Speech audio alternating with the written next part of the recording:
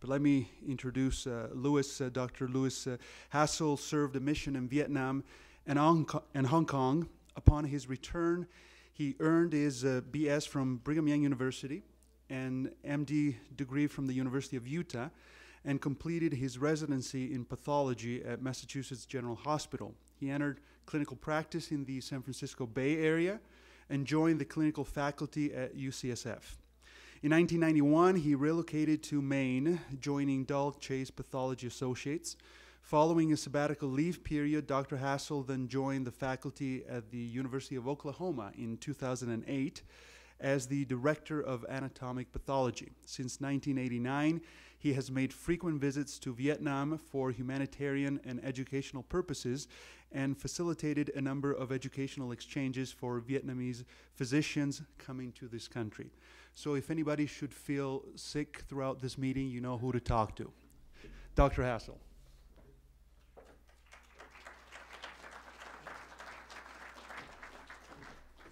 So I'll first comment that I think I'm the only presenter today wearing a bow tie.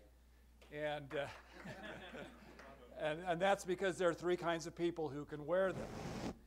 And most of you are not any of those three. And the three kinds of people who can wear them are waiters and physicians and clowns. And after we're done today, you can decide which of those I fall into.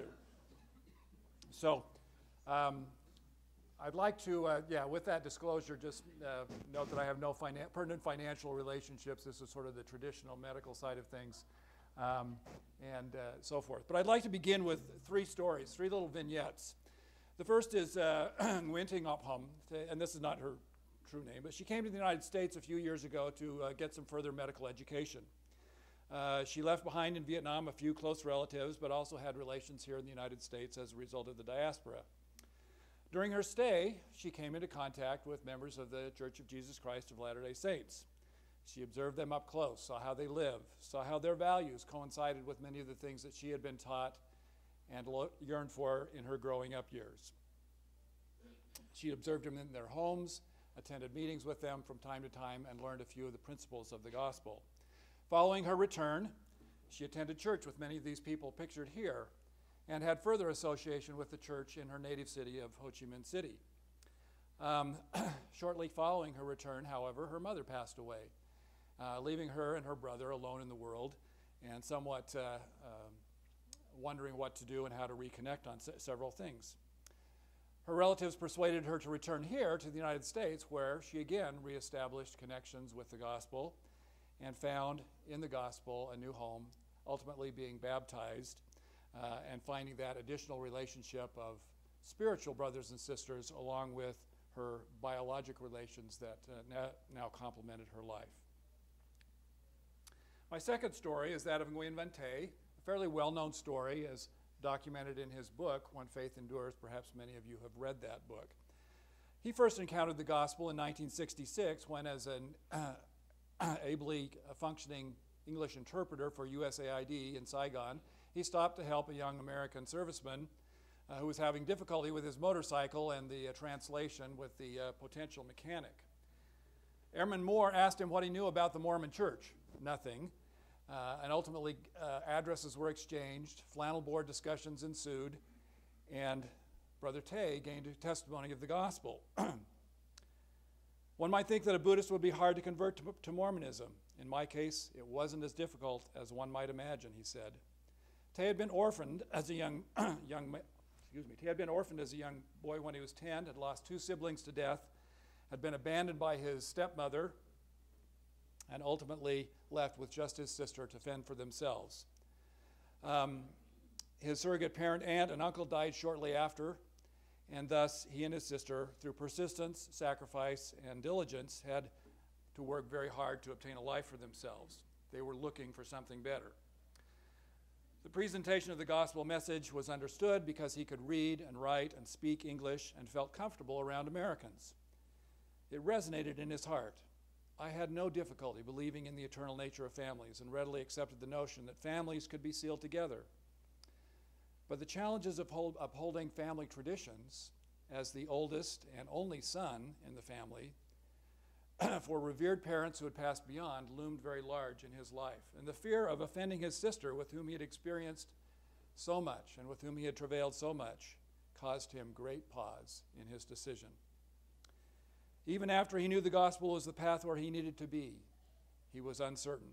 His ultimate prayerful decision to receive baptism caused her, quote, to become bitter and full of shame for what his decision meant to her standing in the community. Our third story from Korea, another well-known story, that of Kim Ho-jik. I hope I pronounced that correctly. I'm not a Korean speaker natively, obviously. He was already a recognized leader in his country when he, following a spiritual prompting, determined to sell his home and most of his belongings to provide an income for his wife and children while he went to America to pursue studies at Cornell University. While there, he shared an office with an LDS member. The story is starting to sound familiar, who ultimately gave him a copy of the Articles of Faith. Dr. Kim had been a searcher, a truth seeker, if you will, throughout his life and had joined several churches in that process.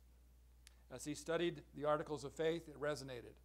He later received a copy of the Book of Mormon and ultimately was baptized, recognizing in this at least one, if not the major, purpose of the Lord in bringing him to this land to find the gospel and thus be able to return and bring it in many ways to his countrymen in Korea. Following his return, he worked tirelessly to share the blessings of the gospel truths and the ordinances with his fellow countrymen. Now, the parallels between these stories are not insignificant. These are conversion stories, like every person's conversion story, and yet they are an archetype as well. A young seeker encounters new ideas at a time of personal and perhaps national or social upheaval, and through that encounter with a foreign person or a foreign ideal, accepts the new over the old. They encounter opportunity with that acceptance and also opposition as a consequence of the choice. It's a pattern that in many respects is not entirely new for individuals from these cultures by any means. Indeed, it has been happening for centuries as new religions have encountered these cultures in the form of a foreign group or perhaps even a colonial power. And sometimes thus these decisions have been influenced by the search for political power, educational opportunity, social mobility, or otherwise. There are a variety of reasons for accepting these sorts of things beyond just the primary purposes that may be involved with a religious purpose. However, there are also some secondary losses or challenges imposed by the apparent abandonment of traditional beliefs in favor of the new. In the larger context, I believe this pattern is one that has a mature path where individual adoption forms a stream that makes the culture itself different, richer, and wider as the religion becomes more and more engrafted into the social values and making the new host culture itself richer and more powerful, that identifies the symbols and idioms that make it native, the banyan tree, if you will, sending its roots down where it extends. So this is what we may be aiming for. Several thinkers have referred to this enculturation as the ultimate aim of a missionary-minded Christianity that seeks to resonate with the Asian soul. This destiny seems a long way off for Mormonism, particularly in Vietnam and perhaps in Korea, though the history of the church there is somewhat longer, and certainly for many other Western cultures outside of the Mountain West. But it bears keeping in mind as members and investigators wrestle with the decisions of membership and discipleship. What we've tried to do is take the issue of what, and try to identify what the cultural, economic, social, and political environments of these two countries with somewhat parallel histories are that might influence individual decisions relative to the acceptance of the gospel. And then to take that to the next step and ask the question, how do those factors likewise influence the behaviors of these members once they are undergoing conversion and have accepted the gospel? To just review briefly, I'll go through some of the history. These are countries that sit next to a 600-pound gorilla, and thus their history has been strongly and heavily influenced by that gorilla, or gorillas, if you will, because there certainly have been more than one. Vietnam's history is marked by repeated episodes of Chinese domination and war, which have left behind both blessings and scars. Many of their most celebrated legends, such as these of the two Trome sisters, celebrate those times when they were able to triumph over their aggressors, their foreign oppressors. And yet they also have left behind a great rich treasure trove of language, of ideas, and other gifts. Similarly, the Korean culture has at times been invaded by its neighbors and trampled upon in terms of their local culture, their local indigenous beliefs by those who have come from outside to gain access, to gain power, influence, riches, or whatever it might be that they came seeking. And they too have left behind their influence. One of the most painful of these periods for Korea was obviously the period of Japanese annexation. Vietnam also went through a very painful period as well, when it was dominated by French culture and French imperialism, leading to ultimately the rise of communism and nationalism in much this same period of time. The Second World War was a painful period of time for both of these countries, when Japanese domination throughout the region imposed hardships on their culture and upon their people. These did not just disappear. They left behind an influence, both cultural and emotional, that influence decisions today relative to foreign ideas and cultural issues. Ultimately, they led to a division of both of these countries. Vietnam at the 17th parallel, divided with a demilitarized zone, as you know, dividing these north and south. Now, while this had been, to some degree, a historic division as well, and continues to be somewhat of a cultural distinction, if you will, nevertheless, the people viewed their country as a whole and looked towards the day when reunification could occur in one direction or another. Korea, likewise, divided by war and truce that persists to this day, but still with some tension along that division line. Not insignificantly, both of these wars were not just about political power, but played out in the religious realm as well, as religious refugees fled south from the north at the time of that division, and likewise fled south during the time of the Korean War and conflict, thus concentrating to some degree some of these religious populations and religiously minded people in different areas of the countries. From a religious standpoint, both countries have a very strong native indigenous tradition that antedates any foreign imposed or foreign brought visitor. In Vietnam, this is centered around ancestor worship and veneration of those who have passed before. In Korea, it's more the tradition of shamanism, which also has some interesting ties to ancestor veneration and worship as well. But the major influences were those left by the Chinese in the form of Confucianism, Taoism, and Buddhism. In Vietnam, it's a combination both of Theravada Buddhism as well as Mahayana Buddhism, coinciding with the migratory patterns of people from the north as well as from the west. In Korea, these influences arrived a little bit later in time than they did in Vietnam, but again have been not insignificant in terms of molding the cultural mindset of the people. And based on those principles, governing relationships of ruler to subject, of husband to wife, parent to child, brother to sister, as well as the search for harmony and an understanding of the balance of life and forces in life as well. Perhaps out of that has come a great, not insignificant drive to harmonize many of the conflicting values that are presented to them on the religious stage.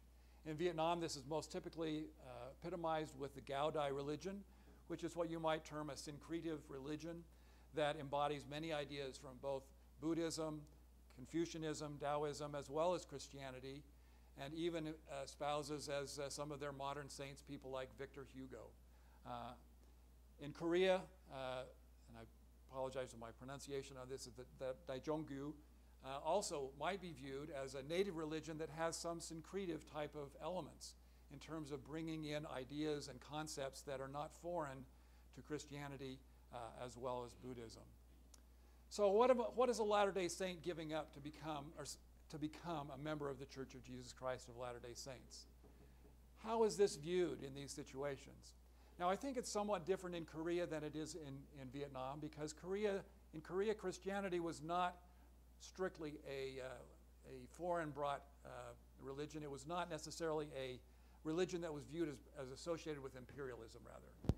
So it was not associated with that, and in fact some of the major growth in Christianity in Korea occurred during that period of annexation by Japan, when it became a very nationalistic or patriotic source of solace and rallying for people to become Christian in that venue. In Vietnam, it was a little bit different. And so many times people see themselves as giving up some element of their native culture to accept Mormonism or Christianity, because the stream of Christian belief is not as strong and not as strongly identified as being native to their country. I've mentioned the ties to siblings, parents, and ancestor worship that may be seemingly need to be sacrificed on this altar. They may be giving up educational opportunities. As one of my young colleagues says, whenever you apply for a job in Vietnam, you have to list on your application what your religion is. And their preferred answer is no religion. It's recognized that by putting a religion in that situation, you may be exposing yourself to vulnerability. Obviously, in today's world, political power, influence, membership in the church would eliminate the opportunity to hold any sort of public office as a communist or otherwise. One of the things about the gospel is that it involves covenants. And as missionaries are taught and trained to teach about the gospel, they learn to teach people how to make covenants. One of the things that they search for is to invite people to make commitments. This imposes a pressure on people, which is a very painful thing in Korean culture. Anything that imposes pressure can be seen in that way. Similarly, in Vietnam, it can present a situation where you may feel like you're losing face if you're not able to keep that commitment. There is a determination to save face at all costs, which can lead people to do things that sometimes will seem inappropriate.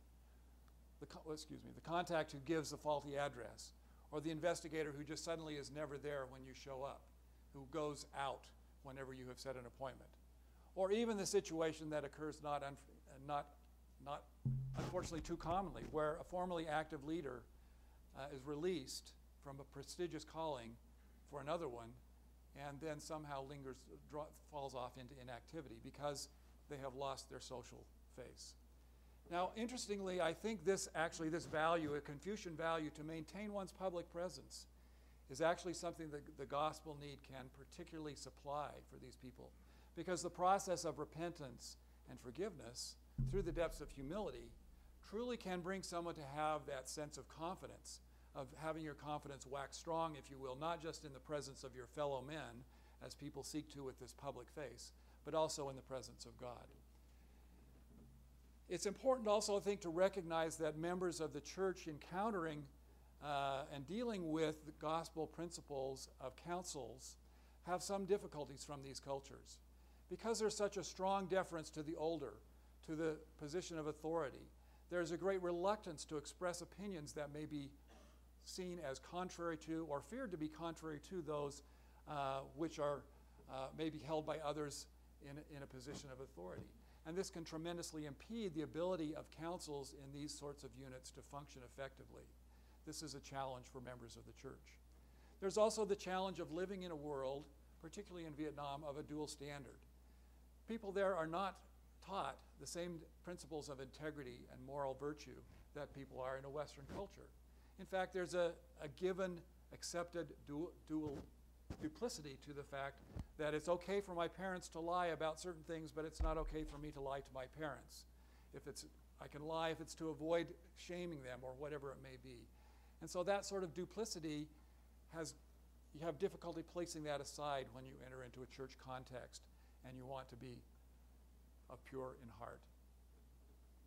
I think also the principles of independent action face challenges for people in these cultures, where there's a tradition of centralized planning, such as in Vietnam or in North Korea. It may be more difficult for people to anxiously engage in independent activity and do many good things of their own free will without that imprimatur of superior authority blessing it for their good. So some of these issues also play out in language-based units elsewhere in the church. Although in these situations, many of these church units also play the role of actually transmitting these cultural values from the native culture. But it is not also improbable to see some of these issues come to bear as immigrant populations deal with this challenge, with their children accepting new values, themselves facing that, and also with the situation where you have a large diaspora, particularly from Vietnam, that are of one particular persuasion, and people emigrating now having a different background, a different perspective on those generational issues. Well, how does this all play out as it may be germane to the potential spread of the gospel amongst those currently living in North Korea? I think this presents some interesting insights into what individuals in that culture will face as they enter into a post-communist era, should that come to pass. Certainly their level of economic growth and so forth will also play a role in that discussion, as was illustrated in some of the talks earlier this morning. I think these issues are not insignificant for church leaders who come to work in these populations, particularly if they're not thoroughly familiar with the cultural basis on which these perspectives are operating. And even sometimes when they are, because they're perceived as a person of authority, it's difficult for them to fully disarm those cultural biases, if you will, that might otherwise impair the proper functioning of the gospel in these situations. So I guess to summarize, I think there's some interesting insights from the study of these two small countries in Asia and their acceptance of the gospel. There are many long traditional values in these cultures that have fostered the growth of the gospel: their love for education, their respect for ancestors, and their respect for harmony in the world. The presence of communist rule has certainly impeded church growth in Vietnam and obviously in North Korea, and this poses a particular challenge for the growth of the church going forward, particularly if economic growth continues to accelerate at a significant pace ahead of the potential for church growth. As members accept the gospel from these cultures, they face some particular challenges in dealing with councils, in dealing with issues of integrity, in dealing with issues of individual action. And the enculturation of Latter-day Saint Christian values into these cultures has great potential to resonate in their hearts. But it also has to happen in a way that is uniquely Asian and not in a way that may necessarily be what a Wasatch Front Mormon or even a Western U.S. and European Mormon might ascribe to. I believe the future is bright for these countries as they accept the gospel and as you see the light of the gospel transforming the lives, such as those people we talked about in the beginning. And as we see their progeny and their children growing and developing. And indeed, the diaspora that has occurred has also been something that will continue to bless and enrich these cultures as many of their scattered Israelites accept the gospel and return to share it in turn with their countrymen. Thank you very much.